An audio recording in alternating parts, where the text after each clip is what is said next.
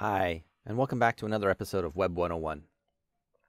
Today we're going to start talking about HTTP, the Hypertext Transport Protocol. So as all of the pieces that we're going to talk about here, HTTP is kind of an oddball in that it's not a language, it is not a specific thing that lives in one place. It is the glue that binds the servers and the clients together. And it's one of the pieces that kind of I think about a lot when you talk about the web, because to me, HTTP really gets to the heart of what the web is, and it's the internet. It's the connection and the network effect, the ability for so many different types of clients to talk to so many different types of servers. And the protocol itself is fairly approachable. The specifications for it are readable. They're very dry, but they're not impenetrable if you want to just go ahead and read the specification. And it really has, I think, because of its simplicity, helped to have the web essentially kind of take over the internet. When you think of the internet today, people just assume you're talking about the web and web technologies. So that's what we're going to start talking about today, is this Hypertext Transport Protocol and sort of where it fits into the ecosystem of the web. So what is HTTP? It's a very basic concept. A client will create some sort of request, send this request across to a server. The server will process this request, figure out, does it need to do something?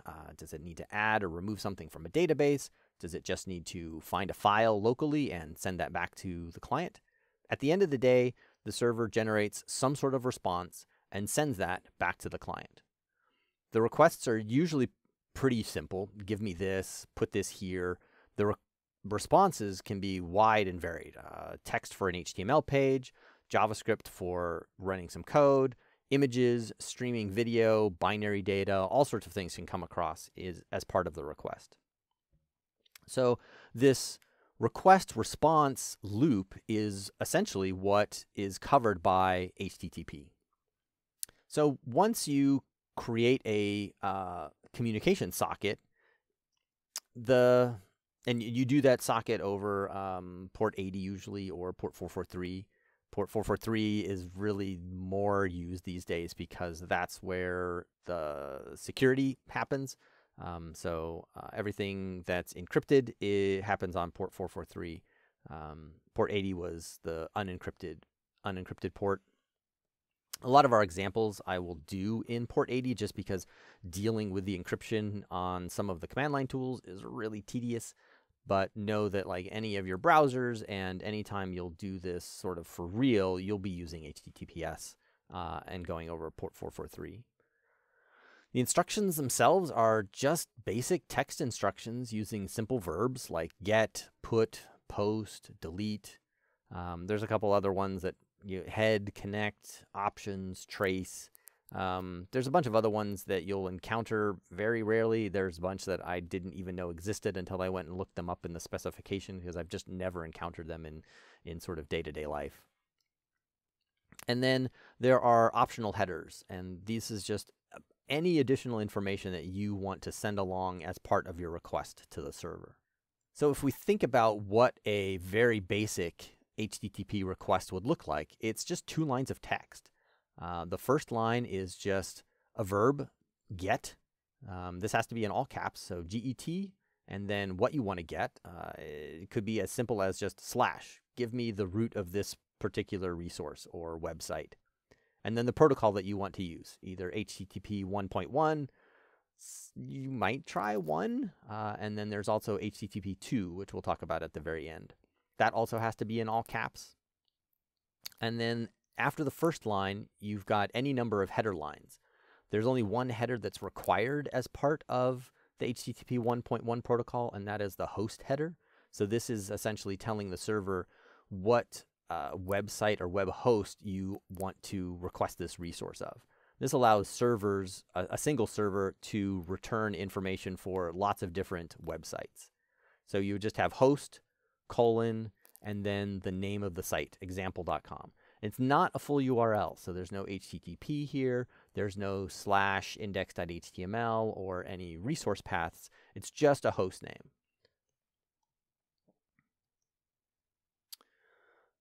So that first line is called the start line, and it's just a verb followed by the resource, followed by the protocol version. After that, you can have any number of header lines. Like I said, the host header is the only one that's required by the HTTP 1.1 protocol. And then at the end, you have to tell the server that you're done sending the request. And the way that HTTP says you do this is by sending two carriage return line feed sequences in a row. So it's just two new lines right after each other. A carriage return new line is technically a \n\r. Most servers will just accept a single \n, which is just a line feed or an enter key. Yeah, most servers are not super picky about it, but the specification does say you're supposed to do it a specific way. Speaking of the specifications, we talked about a bunch of things. The verbs have to be in all caps. You have to have two line feeds at the end of your request. How do we know all of this for certain? Is it just something that I heard from somebody who taught me how to do web stuff? Is this something that you just hear from other people on the internet? We actually know this because we have standards, and we have really good standards these days, especially on things like the HTTP protocol, but even for HTML and CSS and JavaScript. So the HTTP 1.1 standard, is defined in RFC 7230 on the Internet Engineering Task Force website. So if you go to tools.ietf.org/html/RFC 7230, and I'll have all of these links in the show notes, so don't worry about having to write stuff down. You can actually read what the standard says about line feeds. Although the line terminator for the start line and header fields is the sequence CRLF, any recipient may recognize a single line feed as a line terminator and ignore any preceding carriage returns. So recipients in this sense are the servers, what's receiving the request. And this is just sort of the language of the HTTP specification. So you can, it's really not too bad to go read as specifications go. So I mentioned that the start line is case sensitive. It's kind of interesting what they've decided to make case sensitive and what not. The start line is pretty critical, though, in that it contains that HTTP verb. You really need to know what you're requesting. So the case sensitiveness of the URI path, so slash or /index.html, and then the protocol HTTP 1.1. So if I were to lowercase the get, if I had lowercase get, for example, and I sent that as my request, the server is going to respond with a HTTP error code 501. It's going to say, I don't know what this is. This is not implemented. Similarly, if I lowercase the HTTP in the start line of the request, the server would respond with a 505 HTTP version not supported, saying like, I don't know what version this is, but it's not one that I recognize. I only recognize capital HTTP /1.1. Now, because the host line is one of the headers, it is not case sensitive, and the headers in general aren't case sensitive. And your particular server or application may treat the values of them differently, but most servers treat everything the same. On the back end, they probably either lowercase or uppercase everything for comparisons, but in general, you can send weird camel-cased versions of host. Your example.com can have all sorts of weird capitalizations in it, and the servers will respond with, a good old 200 saying, that's just fine. So let's look at some of this stuff in a command line in sort of like a raw form. There's a lot of command line stuff that you'll end up doing on the web, so it's probably a good idea to get familiar with some of the command line basics. I'm on a Mac. I'm most familiar with a Mac. I do know that Windows exists, and many, many people use Windows, so I will definitely try to give Windows examples for as many things as I can Just know that I will not be able to go into as great detail on the Windows side of things as I can on the Mac side of things. So on the Mac side of things, you will want to make friends with the terminal application. So in your applications folder, you can go into the utilities folder, and in there will be a program called terminal. And we will be using that off and on throughout the series, so sort of get acquainted with that. In general, and this is true for both Windows and Mac, command line are text commands that you type out after a command prompt.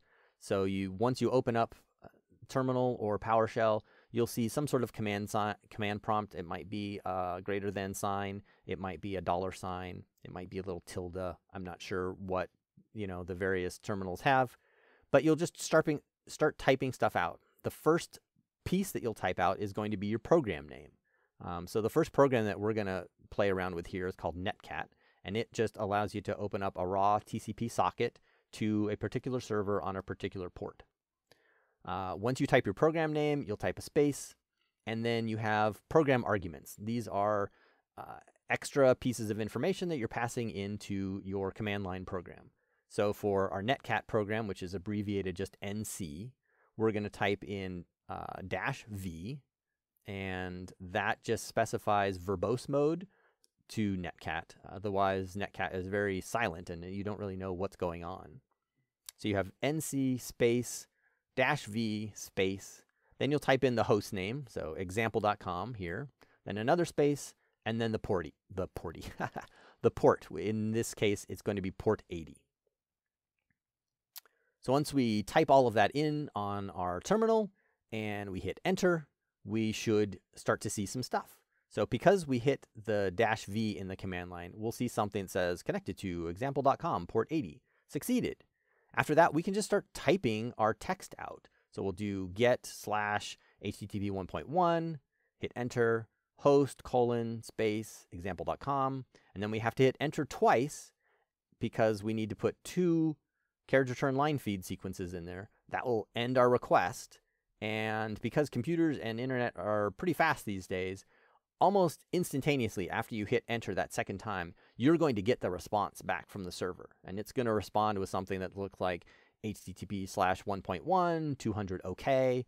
And then there's going to be a whole bunch of headers coming in as part of the response. Things like cache control and content type, date, expires, cache hits. Eventually, you're going to get 2 more carriage return line feeds saying, I'm done sending headers. Now is the actual content of that request. And that's where you'll start to see the HTML from this particular request. So if you had typed all of this stuff out, the first couple of lines are not part of the request response. So this is just us typing stuff out on the command line and getting some text response from the local netcat server.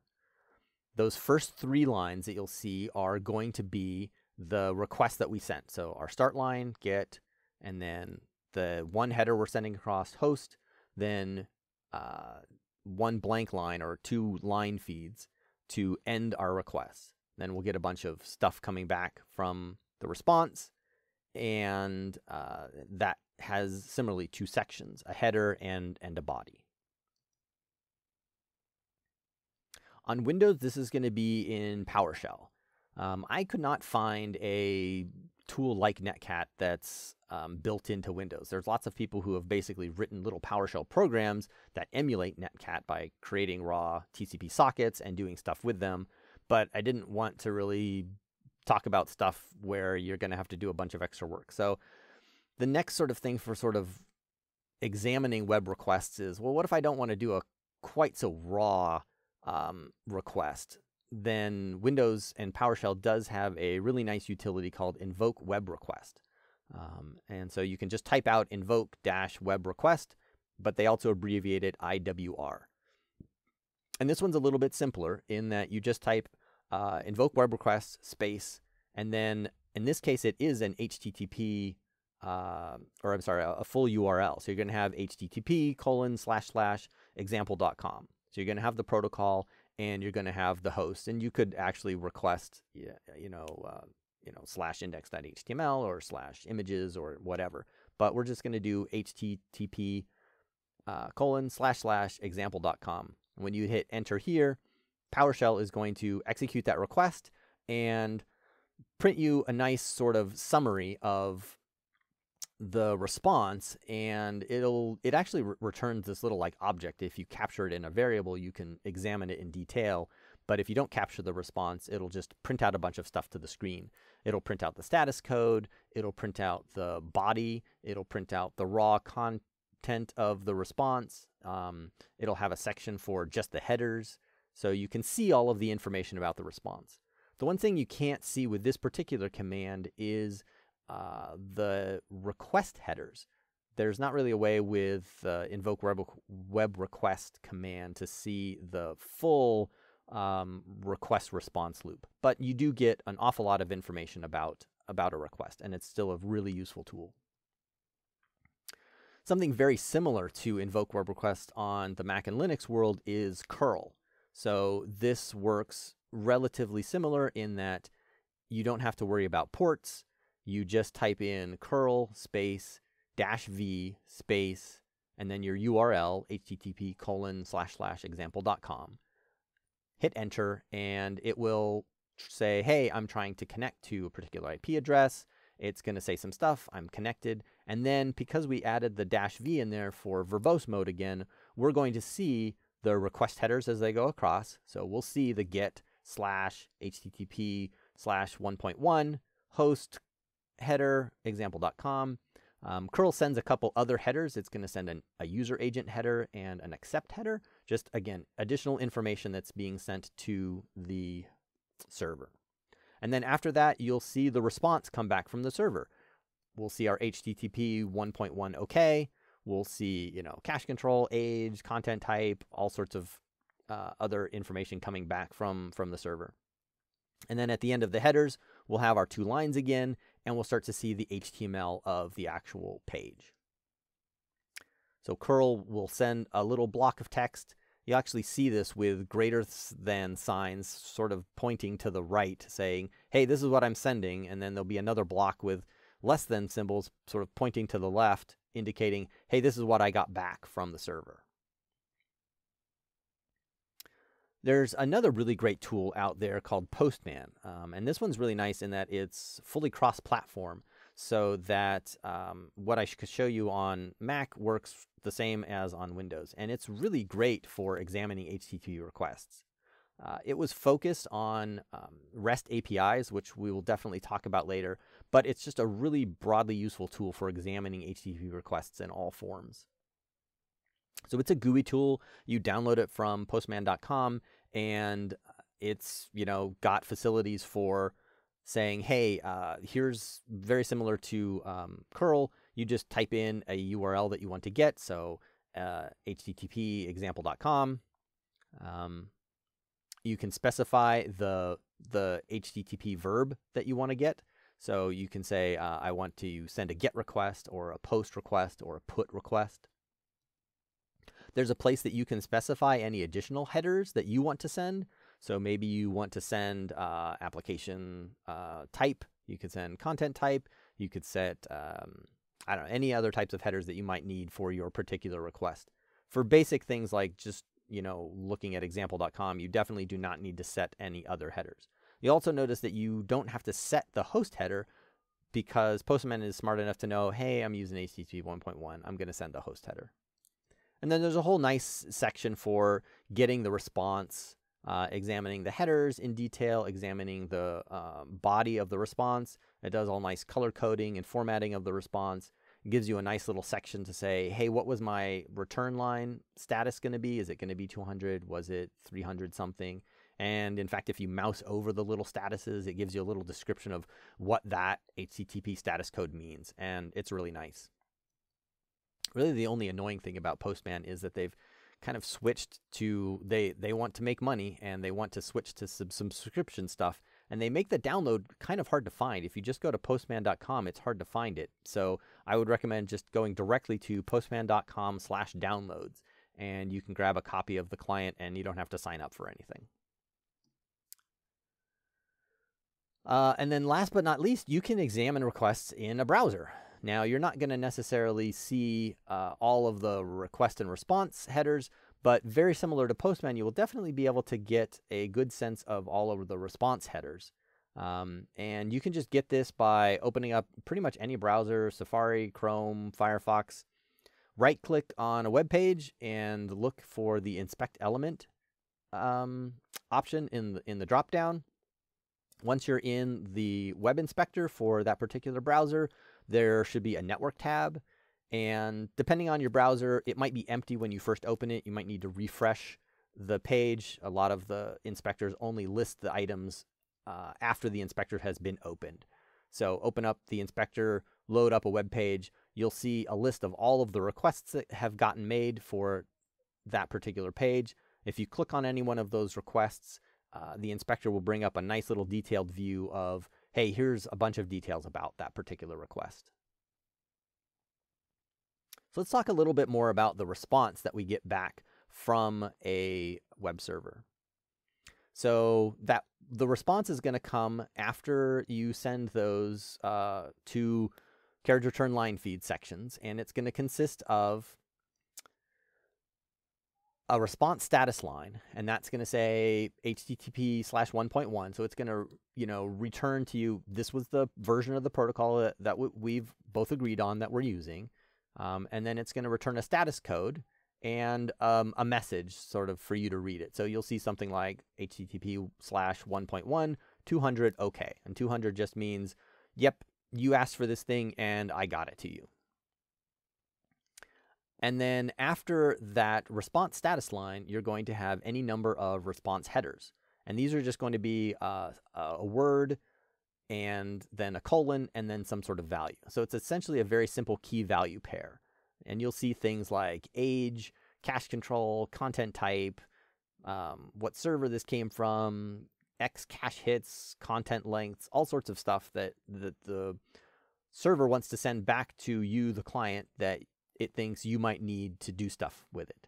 And then after that, you're going to have two more carriage return line feeds, and then finally the body of the request itself. So this is what you asked for. Since we asked for example.com/, we're going to get back a HTML web page. There's a lot of different response statuses that you'll get. We talked a little bit about some already. So we've talked about 200 for OK, 501 not implemented, 505 versions not supported. But there are a whole slew of them in 5 different brackets. So you've got the 100 error codes, 200 error codes, 300, 400, and 500 error codes. And so we'll go through those a little bit here. 100s are, I don't know that I've ever encountered them or used them. There's 100, which just means continue, and 101, switching protocols. 101 is pretty much only used these days with HTTP 2 because a lot of times the browser isn't necessarily sure that the server supports HTTP 2, and so in the initial request for something, it will also pass along a host header saying, hey, if available, I'd like to upgrade to HTTP 2. And then the server will either respond with a 200 and HTTP 1.1, basically ignoring the request for the upgrade, in which case the client has to be able to understand that and be like, well, all right, I asked to see if we could upgrade to 2, but you couldn't do it. If the server can, it'll send back a response header of 101 with HTTP 2 saying like, yeah, I can do HTTP, let's go ahead and upgrade. The client will then resend the request to that server again using a new start line with HTTP/2 as the protocol. And from then on, the server and the client will communicate over HTTP 2. So the 200s are sort of the everything's working good. 200 OK means you asked for something and I found it and I gave it to you. There's also 201 for created. This is if you send something like a put request to say, I'd like to put this on your remote server, then the server could respond with, okay, you've got the right credentials. The thing you sent over is good and I can store it, and I'm going to send you back a 201. I created that. 202 is accepted. Again, similar things. A lot of these I find used more in APIs than, certainly with web browsers. And there's also 204, no content. I'm not really sure exactly. I've never really used one of these, but I could imagine a situation where you just want to tell a server something and you don't really need the server to respond with anything. So that server might respond with just a 204, okay, whatever we communicated about worked well, but I don't have anything to give you back. There's the 300s. This is your stuff is not here, your stuff is over there. And so you've got 301. This thing you asked for lives over there, and it will always live over there. It has moved permanently. If the client is smart enough, it might actually upgrade its thing and say, oh, well, instead of asking for, foo.html, I'm going to ask for, blue.html from now on. 302 is moved temporarily. This is a little bit different in that the server saying, look, you asked for something and you should keep asking for that thing in the future. Right now, it's not here, it's someplace else. But in the future, keep asking for it because it might move again. So don't update what you're requesting. 303 is see other. In practice, I have not encountered this. Almost all of my redirects are 301s or 302s, but I could envision a situation where as a server you said something like, look, you asked for bananas. I don't have any bananas anywhere here, but I've got this apple over there, which might be something similar. So you might respond with a, I don't have this thing you're asking for, but here's this other thing that might be related that you might be interested in. Then we get the 400s. The 400 is you messed up. Remember, all these response codes are coming from the server. So this is the server telling you, the client, you did something wrong. I can't deal with this. So 400 is just you made a bad request. I don't know what this is, but I can't deal with it. 403 is forbidden. You asked for something, but you do not have the credentials. You don't have the username and password. You don't have something. You asked for this thing, and I'm not going to give it to you. 404 is not found. You asked for a thing, and I don't have it. It doesn't exist. 408 is request timeout. I just took too long processing this thing, and I'm going to give up and tell you that whatever you asked for is going to take too long to give to you. So sorry, figure out something else to ask for. The 400, you might think of like, how can I give a bad request? If we go back to our netcat example, if we just omit the host line as our header, since HTTP 1.1 requires you have a host header, if we just type in the start line and omit the host line and send that request across, the server is going to respond with, hey, this is a bad request. HTTP 1.1 demands that you set a host header. And if you don't send one, I'm going to say this is a bad request and give you a 400 error in the response. Then we get the 500s. And this is, I messed up. I'm the server. And yeah, I broke. You've got 500 for internal server error.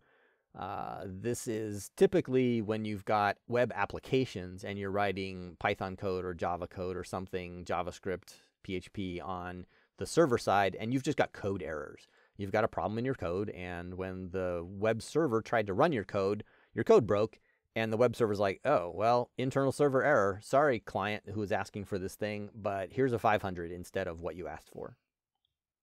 We saw 501 not implemented, so this is asking for an HTTP verb that doesn't exist. So, if we didn't capitalize our get or our post, or we sent, a new HTTP verb that hasn't been standardized. There's a couple other ones, 502, bad gateway, 503, unavailable, 504, gateway timeout. We'll touch on these briefly when we look at load balancers and things that sit between the client and the server. There's all sorts of caching layers and load balancing layers and content distribution networks and stuff that can potentially sit between the client and the server and respond with some of these types of errors. And then we also saw our 505 HTTP version not supported. So the last thing I want to talk about is just a little bit on HTTP 2. It's a new binary method of allowing multiple requests over a single TCP socket. It's really more of a change in how the protocol is implemented over the wire than how the protocol works. You're still, once you've established a HTTP2 stream, you're still sending requests and receiving responses, but they could be out of order. The requests still look the same, though. So there is a lot of documentation on trying to explain this thing. I'll put some links in the show notes for some links to little explainers on HTTP2. Mostly just know that it does exist and it is a thing, but largely it does not change the flow, and certainly not any of the diagnostics or debugging tools that we've got with HTTP 1.1. If you want to look at some better pictures than what I can draw, Mariko Kosoka has a really nice draw splainer of HTTP 1 and HTTP 2, and there's a Twitter link that I'll put also in the show notes. So that is the Hypertext Transfer Protocol. It's really one of these foundational pieces of the web and web development that I think is really important to understand. It's this glue that holds together so many of the other different pieces of the web and web technologies that we're going to be talking about. So it's this thing that allows so many different types of clients to talk to so many different types of servers. The clients don't have to be web browsers. They can be other servers, other applications, mobile apps. Just about anything can speak HTTP these days and be able to send and retrieve information over the internet. And one of the reasons why I like to talk about HTTP is that it's so useful in figuring out what's going wrong. And one of the things that you'll discover very quickly as you get into web development and web programming is that things break all the time. You make mistakes. The servers aren't quite the way that you think they are. And one of the first tools that I always reach for is, let's look at the request. What did the browser send to the server? What did the server send back? Did the server respond with a 404 that says, hey, you asked for a thing, but I don't have it? Maybe I'm asking for the wrong thing. Maybe I have a typo in one of my URLs that I'm requesting. Maybe I forgot to put that file on the server.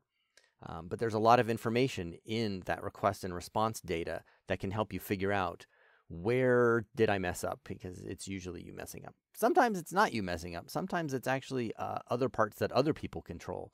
But regardless of that, this HTTP protocol and this request response data really helps you narrow in on where is something not going right. So that's most of what I wanted to talk about today with HTTP, and I hope you enjoyed it. We will talk with you next episode.